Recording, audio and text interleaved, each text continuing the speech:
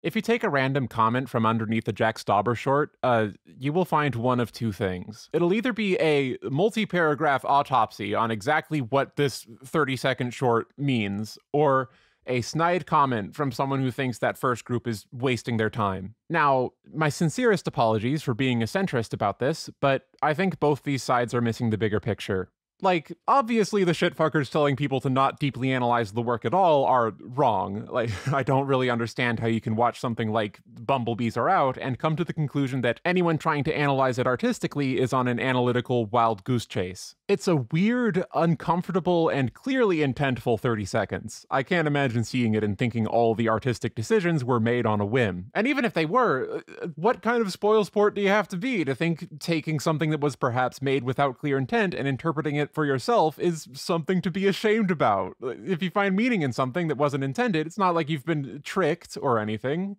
The art made you feel something, and it's worth at least trying to articulate why. But on the other paw, while I commend their fervor, these other commenters' analysis are missing the mark just slightly. They are all essentially long, winding justifications for a starkly literal reading of the on-screen events. Even taking it on assumption that these comments are accurate and Bumblebees Are Out is indeed a short story about child abuse, the analysis doesn't really end there, does it? Like, if you ask me why I love Eraserhead and I replied by telling you it's a story about the anxieties of single fatherhood, I haven't really given you the entire answer. There's execution too. I don't think that Bumblebees Are Out is such an uncomfortable viewing experience because, if you pay attention, it's secretly about horrific child abuse. Or at least not only that. If I may volunteer my own piece of analysis, I think the hazy and distant tone combined with sudden shifts in narrative are what builds the sensation of dread. The child suddenly knocking over the vase and being sternly told to leave the house is jarring and kind of frightening. Immediately we see her outside, which is another sudden cut. Immediately after, the line "pick a flower" is interrupted with a bee sting with a discordant tone cluster ringing out on the keys, but it's muffled and dissociated. The video is really short, but almost every second is some new startling dark turn, and yet the quiet and fuzzy lo-fi character of both the visuals and the musical backing track never calls attention to this. The descent is swift and soft, almost matter-of-fact. And even as the viewer is probably aware of the half-minute runtime before they watch, the abrupt ending still comes as a surprise. The titular line is sung, and we are yanked away from the narrative as the background hiss subtly stutters and lurches to a halt as the video ends. Even Jack Stauber's cute little credit at the end seems shorter than normal. The tension and confusion is left hanging in the air forever. We don't learn anything about the relationship between these characters, which makes it confusing to me that so many people would be as eager as they are to fill in a detailed and horrific backstory for them. But after thinking about it for a while, it makes sense. Like, I'm pretty sure that the surface level darkness and confusion isn't lost on these analysts. What I believe has happened is that they took the feeling of dread that was elicited in them and invented a story that properly matched it. They then proceeded to get the causation the wrong way around, positing that the dark themes of child abuse were what gave it the horrific edge. That's just something I've been thinking about recently. This is a video about Don't Hug Me, I'm Scared. I have a lot of thoughts about Don't Hug Me, I'm Scared, and almost no idea for how I'm going to get through them all. Due to the nature of the source material, we will be talking about really gory shit, and also, for some reason, applied behavior analysis. So that's your warning. It's very easy to not watch a YouTube video. Have a nice day. So, Don't Hug Me, I'm Scared is a 6-part satirical romp through the tones and trappings of children's education, with a touch of horror. It was initially released as a standalone short film by directing duo Becky, Sloan, and Joseph Pelling, and following its viral success, it has since spawned 5 sequels and a currently airing TV show. If you've already heard of Don't Hug Me, I'm Scared, you're probably dreading the thought of sitting through yet another pseudo-intellectual analysis of this goddamn series, and yeah, that's exactly what's about to happen. I'm very sorry. However, I'm going to go about this in a slightly novel way. See, I'm not satisfied with the many, many analysis pieces that have been made for this. There's a few compelling theories for what this whole thing is supposed to mean, and they all share pretty much the same structure. It is safe to say that if someone on YouTube purports to be explaining Don't Hug Me, I'm Scared, then that video will consist of 30 minutes to an hour of just scouring the entire series for background details, giving excruciating play-by-plays, and inventing a story based on all that. The yellow guy and the duck begin theorizing on the meaning of time and its actual mechanics, and we catch sight of this. Anyone watching for the first time would have been thrown completely for a loop by the sudden appearance of a swastika as the E portion of E equals MC squared. But something else more puzzling lies there. We see swastika equals MC squared. Also, a weird thing to note is that in the duck's explanation, there's, for some reason, this. I'm going to choose not to look into this. Because the series doesn't have a concrete narrative as most would define it. These explainers are basically just treading on water as they connect all the threadbare plot elements and running aesthetic winks into something coherent. And among all this, I have to notice what's missing from these pieces of analysis. Not once am I ever told how this work made them feel, you know? Like, that definitely sounds pretentious of me, but it's really surprising how much the actual aesthetic experience of this series just seems to not matter to these folks. Like, you've told me what it means. Is it that hard to tell me what it means to you? So, I guess I'll have to take it upon myself to provide YouTube with its first ever surface level reading of Don't Hug Me, I'm Scared. I'm gonna talk about what it is, what it does, how it made me feel, and why. I hope that sounds fun, because, you know, it is. You can do it yourself if you want. Anyone can do it. And with that said, let us commence.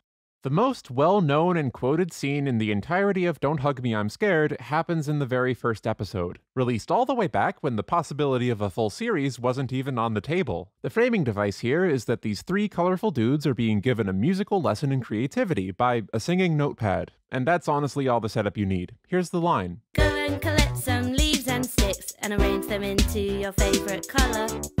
Blue. Red. Green. Green is not a creative color. This line is, for one, really funny to me in a very direct way. Like, why would green not be a creative color? It's outrageous. It's even set up by the previous line, sung in the same melody and rhyming color with itself. It's like musical deadpan humor. Now, I'm going to try and explain why this moment is so great and so emblematic of the series' successes when taken as a whole, but as forewarned, I will be getting a bit personal. As I said, I'm explaining how Don't Hug Me, I'm Scared made me feel and why happens to be weird, bad shit from my past.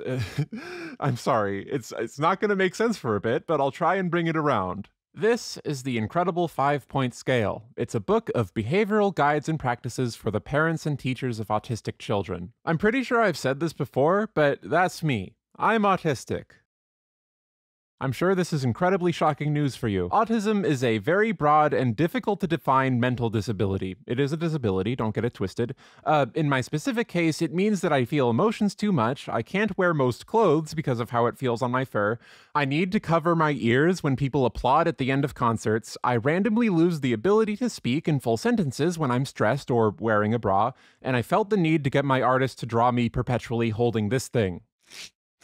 It's a stim toy. I was diagnosed relatively early in life, which means I got to spend my puppyhood in special ed. And now I'm going through the tedious and embarrassing process of discovering that I was severely traumatized by the experience. I, Patricia Taxon, was fucked up by special ed. And this book, this slim little manual, was at the center of all of it. The Incredible 5-Point Scale was an omnipresent fixture of my life. I remember my puppyhood as a non-chronological blur, but it's all tinged with this book. The Incredible 5-Point Scale purports to be a new solution for a shared language between teachers and neurodivergent students, boiling everything from complicated social rules to uncontrollable inner emotions down into a numbered scale. For example, some autistic children can have trouble regulating the volume of their voice, like me. But some find it beneficial to conceptualize the appropriate indoor voice as being a 2 voice and a 5 voice being only for emergencies. However, this wasn't the biggest problem for me as a puppy.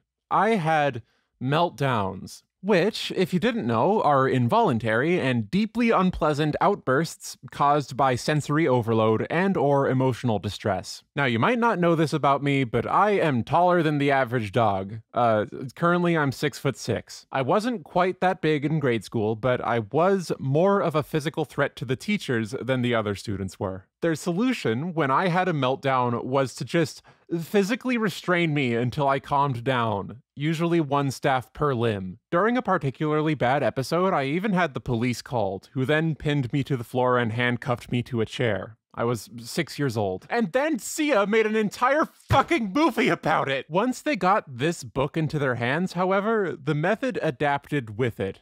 Now, if I got unreasonably upset at something, along with all of their normal trappings, they could just say, hey, this problem is a 2, but your reaction is a 5. No matter what it was, I always had the wrong feelings. Fucking Glass Man was always taking over. Did anyone's teachers make them read Superflex? Do any of you know who this smiling dipshit is? Okay, so Superflex is a superhero who was presumably devised by people with names and addresses, who acts as the good counterpoint to an evil cabal of unthinkables. These unthinkables would seek to supernaturally infect the minds of children and cause them to fall into destructive patterns of behavior.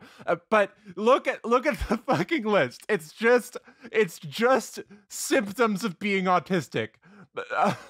I make people get stuck on their ideas. I distract people. I get people to invade others' personal space. I move people's bodies away from the group. I get people to only talk about themselves. I give people too much energy. I don't like people to socially wonder about others. I make people jump off topic. And no, fuckers, you irredeemable, squirming piles of shit, I'm not being infected by Glass Man. I am having a normal reaction to the sensory nightmare that is this classroom. I want to die. And I handily internalized this shit. It's in here now. Like, I remember constantly being told during meltdowns that I was being manipulative, that I needed to learn that crying wouldn't get me what I want. And you know what? The joke's on them. Now I cry every day at nothing. So, green is not a creative color.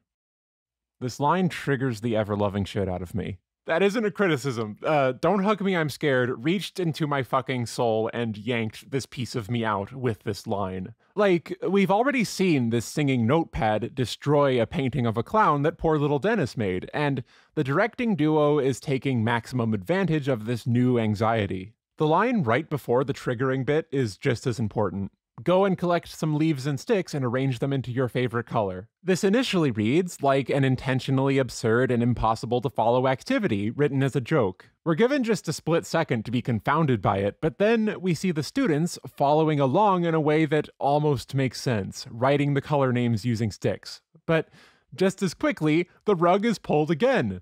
Green is not a creative color. There was never any hope of following the thread. Understanding is impossible. And that's it.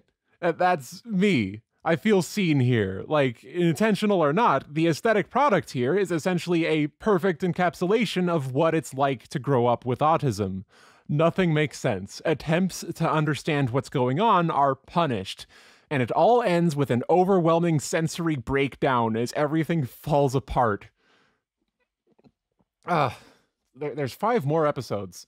Hey y'all, so it's a new day in the recording studio, and I'd like to clarify that that bit about crying every day at nothing isn't actually true anymore. Like, it was true when I wrote the script, but then it took me like a year to actually gain the energy and confidence to perform that first part.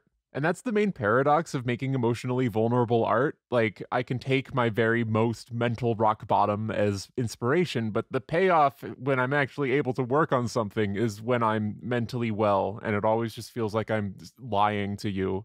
It's weird. Being an artist is fucking weird. Don't do it. From a bird's eye view, the second installment of Don't Hug Me, I'm Scared might seem a bit redundant, but it's worth mentioning that this wasn't even gonna be a series until this episode came out. It is the spiritual debut, in a sense, and it fulfills a lot of the duties that you would expect from that. For one, this episode is where the affects and personalities of our main cast are first formulated and solidified. There's lots of little character moments here, especially in comparison to the first episode. Essentially, Dennis has an infantile affect, Eugene is more inquisitive and mature, and Harry is just really chill. It's 9:30. There's fish everywhere. Fish everywhere. Then it does the thing that we're all expecting at the end. It's very viscerally harrowing, and I don't have that much to say about this episode, if you couldn't tell, but I am content with this episode existing simply to solidify the personalities of the cast. If anything, it allows us to more smoothly move into the undisputed highlight of the entire series, and that's episode 3. Don't Hug Me, I'm Scared 3 is a change of pace. It's really the point where the true vision of this thing fully comes into focus. For the first time, the emotional reality of the imagery this series employs is entirely recognized. The main theme here is love, but a lot of people have interpreted this particular story as being a statement on organized religion, and yeah, I can see that reading. Here we find Dennis, having just been emotionally and physically separated from his friends while out on a picnic, and he is then approached by a thinly veiled symbol for some sort of pastor or recruiter who aims to ensnare him in this time of vulnerability. This pastor then commences a lesson in the ways of love, but as the lesson goes on, we begin to see that this is a strictly prescriptive and, dare I say, coded vision of love. Like, the omnipresent special one manifests as an imagined female version of Dennis, representing the illusory sanctity of heterosexual monogamy. The line, he's made for her, she's made for him, and that's the way it's always been, is spoken over the image of 2 gravestones dated 1906, with crosses for flavor, showing the absurdity of following tradition for its own sake by way of visual irony. And it's right before our pastor mentions that it's protected with a ring. But hardly any of this matters in comparison to the sheer bluntness of the finale, where Dennis is draped in a priestly garb, sat before the god figure Malcolm, and is told that if he only changes his name and cleans his brain, he'll never be alone. All right. I think I'm picking up what you're putting down. Christianity is like a cult, or rather, the Christian vision of love and relationships is like a cult. They were real subtle about it, but I managed to suss it out anyways. Go me. So, if you've watched a lot of analysis pieces for this fucking series, you can wake up now. I'm actually gonna add something new to this interpretation, because as pointed as the religious imagery is here, it really only shows up right at the end. It seems more like a punchline, like it's a couple jabs that they make just to transition into the spooky cult ending. It's kind of insignificant when taking this episode as a whole. So, what's my interpretation? Well, it's more autism trauma bullshit. I'm sorry. Don't Hug Me, I'm Scared 3 depicts the teaching of social roles as perceived by a confused neurodivergent child. That's what Dennis is doing in this story. He spends the entire short being me. I don't know how else to explain it. I kin the yellow guy from Don't Hug Me, I'm Scared. Take this exchange. But if you follow me, maybe you will see that love is everywhere. What is love? Is it in the sky? No, it's a feeling deep inside. Because I'm hungry. No, you're lonely. I can see it in your eyes. I don't understand. Don't worry, you will soon. The recurring head of this jam session is basically just different iterations of this. Dennis voicing his feelings, often not fully understanding them himself, and then being lovingly reprimanded and corrected. Here's another one that just kills me every time. I love my friend, so I give him a hug. I made this for you because I love you so much. I love my pet because he's a crab. I love this tree and I love this stick and I love this No, that's not how it's done. You must save your love for your special one. My special one? Everyone has a special one. Here, Dennis is actually attempting to observe the patterns around him just to try and participate, only to again be told he's doing it wrong. Love isn't just the lesson that Dennis is being taught, it's the language that it's being taught in. Dennis spends this entire episode completely smothered in the artifice of love, what looks like understanding, acceptance, empathy. That word is poison to me, because just as Dennis is in this short, I was expected to give something that was only given to me in theory. I was told my autism was an inhibition of my empathy and I needed to learn it. What neither my special ed teachers nor Schrignolds understand is that their love was merely a projection, an expectation for others in their midst to follow their scripture of expected behavior. This is why Don't Hug Me, I'm Scared still gets to me. Like, even as I've grown past its shock value and broad stroke satire, the emotional reality of this piece is just so vivid and close to me personally. That precise feeling of being controlled and strung along by people who don't care to understand you and seem to believe that you can't understand them.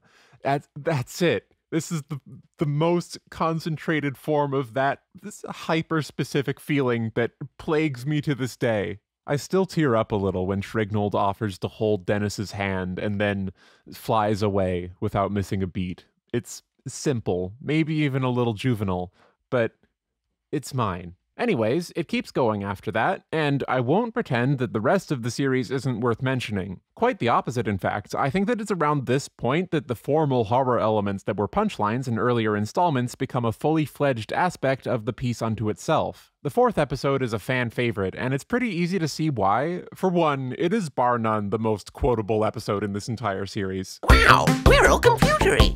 Oh yeah, wow, wow, wow, because of the computer. But this is also the first time that it's been kind of difficult to explain why it is also shit your pants scary. Like, the computery guy tells the gang the 3 things they can do in digital space, and then it begins looping, growing faster and more distorted in a nightmarish escalation. I've described the climaxes of these shorts as being akin to overstimulated meltdowns, but this ending is definitely the most like that.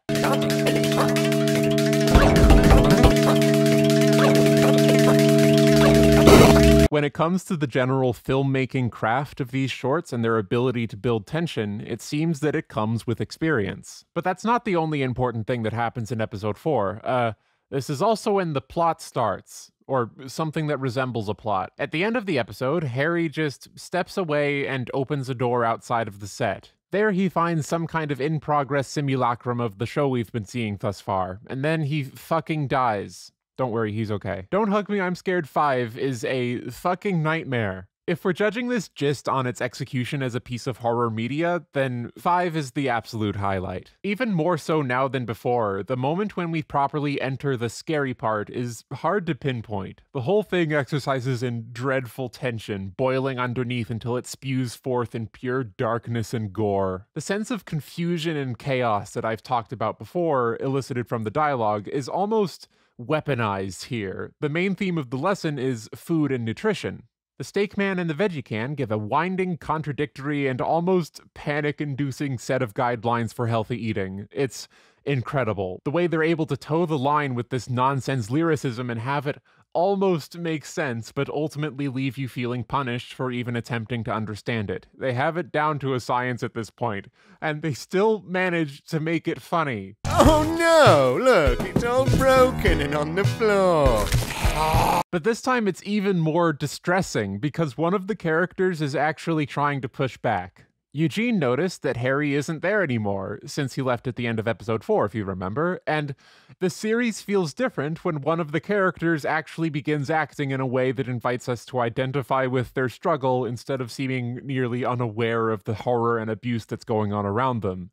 Having that happen and yet still being met with the same blithe cruelty we've been seeing this whole time, it just hurts, man. Like this short makes me want to cry. Maybe we should wait before we put it on the plate, or it could be too late. I also like how this series goes from all of the gore to some of the gore to just a little bit of the gore to basically none of the gore. And then this shit happens. It's so it's so good. Okay, episode 6. I have conflicted feelings on this one. Bear with me. We're almost finished. One aspect of Don't Hug Me, I'm Scared that I have been giving comparatively little attention to is the plot. It's been mostly like general aesthetic imagery theme analysis over here. And that's because, for the majority of the series, the plot may as well not exist for how threadbare it is. Like, the first status quo change in the entire series is Harry leaving at the end of episode 4. He's absent in episode 5, but is shown to have been attempting to make contact from the outside.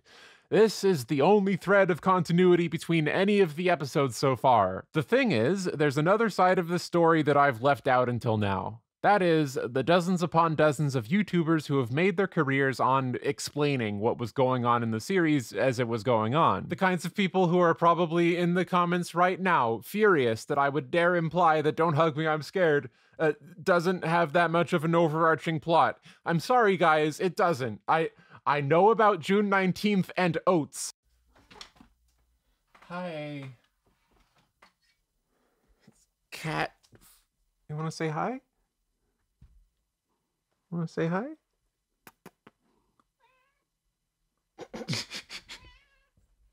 Without this very precise context, it's hard to understand the direction that this last episode takes, or, for that matter, the direction it had already started taking on episode 5 if you knew what to look for. So, to summarize, the leading theory around when episodes 4 and 5 came out was that Don't Hug Me, I'm Scared literally takes place on the set of an evil television show that runs authoritarian propaganda for children. June 19th, 1955 is important because it's Father's Day, and also within the same year as the launch of Independent Television for London, the birthplace of a lot of the children's programming that Don't Hug Me, I'm Scared is riffing on. Don't Hug Me, I'm Scared allegedly tells the story of a once authentic fictional show becoming gradually overtaken by corporate interests. In the first episode of the show, a heart is desecrated with glitter. A cake of raw meat is made, eaten by rats in the wall, and paid for in oil. The second episode depicts the existential dread imparted by those who only wish to sell us things. The third one depicts regressive social norms being pushed on children. The fourth one shows us an attempt at forced assimilation, and the fifth details a scramble to pick the pieces up again after one member of the group desists and exits the show. There's a nervous energy here, like they're really trying to convince the cast that being a fancy and show-offy food will get you kicked out of the party. It's there. In episode 6, we're essentially treated with the textual conclusion of this story. Harry is shown mucking about in the real world after having escaped the set. He's unfulfilled by normal adult life, and none of his friends have escaped with him yet, so he symbolically re-enters the space by taking his clothes off and performing a little song and dance, like it's some sort of metaphorical child dimension. There he finds a control station, which generates facsimiles of the teachers we've seen throughout this series, as well as a few more that were probably on the back burner, diegetically. Then he's accosted by this guy. Remember him? He was on screen for a couple seconds back in episode 2 and has been a recurring Easter egg ever since. He's behind it all. He's behind this precise and calculated simulacra of children's programming with pre-made lessons and songs. Harry does the only thing you can do in this situation, walk up to the comically large power outlet and unplug the machine.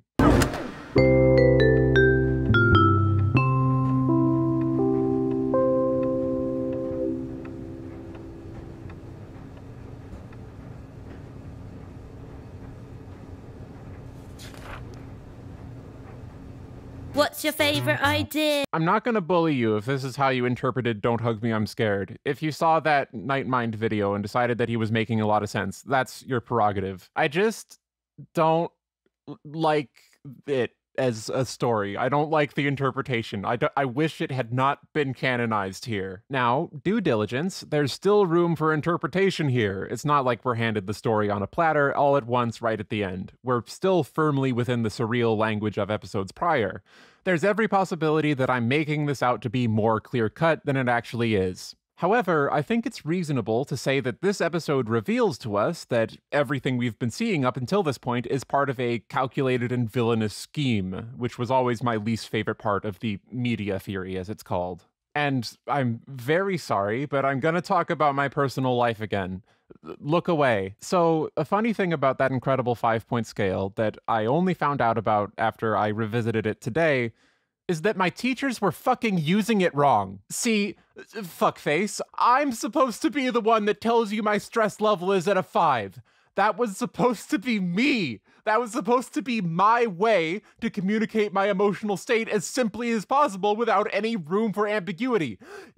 You were supposed to listen. It doesn't matter that you think I should be at a 2. You were supposed to fucking listen to me.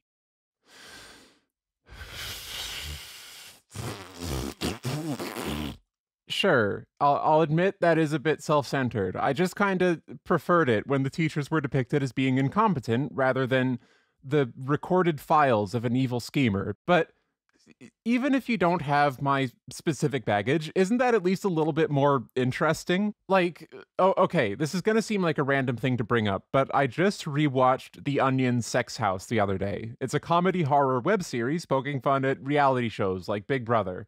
And when I say it out loud like that, it sounds like it would be pretty boring, right? It sounds like the premise to a bad Black Mirror episode. I bet you can imagine the kind of parallels they draw before you even start watching. Try it. Think through it yourself. This is by The Onion. Of course, they'd start bringing aesthetic calls to surveillance and our willing participation in our loss of privacy into the mix. 'Cause isn't reality TV kind of fashy? This really makes you think. This doesn't even come close to describing the absolute fucking nightmare that is this miniseries, I swear to God. It becomes very apparent very quickly that the inner workings of the titular sex house are completely unknowable. The contestants aren't provided enough food and their remaining stock rots after a couple days. The upstairs bedroom is taken over by white mold. The show staff don't seem to understand what sex is or why anyone would want it. The primary motif of Sex House is decay and overgrowth rather than master manipulation or technology. And that's really unique, right? It's depicting a system that not only exercises horrifying degrees of power over its victims, but also acts with no discernible purpose. It's a system that is both scary and not working right. To call this place evil implies a clarity of purpose that I do not want to attribute to anyone involved. And I find this to be both more prescient to our current society and more effective as horror. So, imagine for a second if the last episode of Sex House took a breakneck turn and explained the master plan behind the whole operation, simply removing the desperation and single-minded insistence of the host, granting motive to everything you just saw happen, no matter how absurd. That is the final episode of Don't Hug Me, I'm Scared. The almost improvisational tone of humor and horror is left to the wayside in favor of this vision where all of these songs we've been hearing were simulacra, taken from a folder by some master dude. Let me know if I'm taking that too literally. The earlier episode spoke to a broader truth about the trauma generated through sheer mismanagement and misunderstanding. It makes more sense too. The humor is clumsy and haphazard. It's almost painfully apparent that these teachers have no idea what they're doing, and I think that's 100 times more chilling.